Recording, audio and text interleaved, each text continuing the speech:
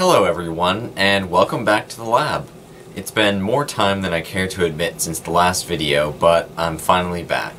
In this video, I'll be preparing some palladium on carbon, a versatile hydrogenation catalyst. Palladium on carbon of the 5 and 10% variety are readily available online, although they are relatively expensive. A gram of 5% palladium on carbon is going to cost you somewhere in the range of $10 to $15. That amount of palladium on carbon only contains a couple dollars of palladium metal, so it can be quite a lot cheaper to make it yourself. My starting point was palladium metal. I bought a 1 gram ingot for around $45. The first step in preparing palladium on carbon was dissolving the palladium to get it into a form that can be deposited on the carbon. Palladium will dissolve into nitric acid at room temperature, although the reaction is very slow. In order to dissolve any usable amount of palladium, you'll have to heat the mixture. After several hours, it didn't look like that much had dissolved, so I added in some hydrochloric acid in the hopes that it would speed it up.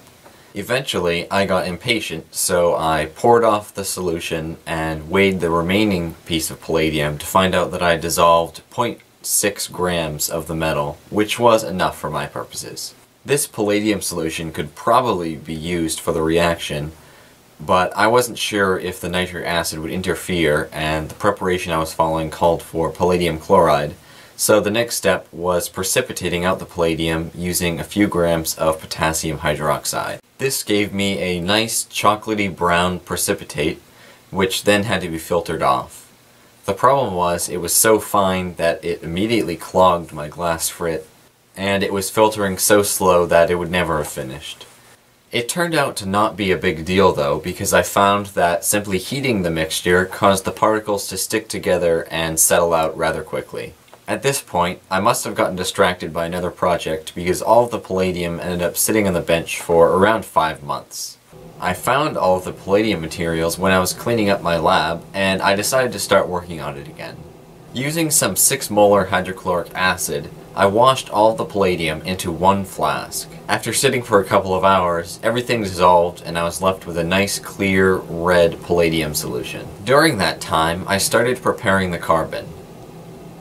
My carbon source is some activated carbon, and I measured out about 10 grams, maybe a little bit more. I put the activated carbon in a beaker and covered it with some 10% nitric acid. I then put this on my hot plate and let it heat up to around 60 or 70 Celsius and let it sit there for a few hours. After heating, I let it cool down and filtered off the carbon. I also washed it several times with water until it was no longer acidic. I then put the carbon on the side to dry and began preparing a formaldehyde solution. My source of formaldehyde is paraformaldehyde, and the preparation I was looking at called for a 37% solution.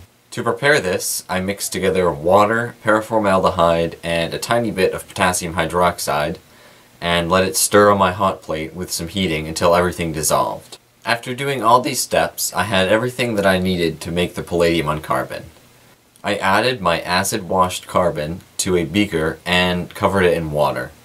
I then got this heating on the hot plate and heated it up to 80 degrees Celsius. At the same time, I heated up the palladium solution so the temperature would stay around 80 C when I poured it in. When everything was up to temperature, I poured in the palladium chloride solution, and this was immediately followed by the formaldehyde solution. I then quickly used some 30% sodium hydroxide solution to adjust the pH to neutral. After this, I let the solution sit and stir for around 5 minutes. Then I took it off the hot plate and let it cool down to room temperature. The carbon started to settle out, and you could see that the solution was no longer colored. This meant that all the palladium had been reduced. The palladium on carbon was filtered off, not using a glass frit because that would become clogged with carbon particles. It was washed several times with water.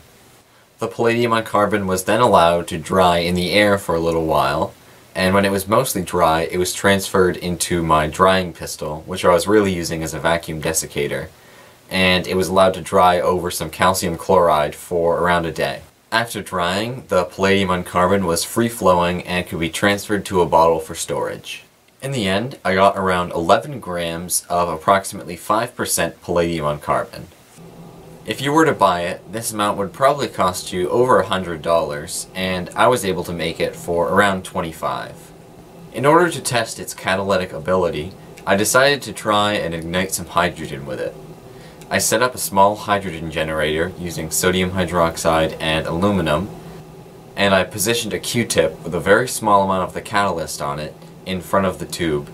First, it heated up, and then it ignited the hydrogen.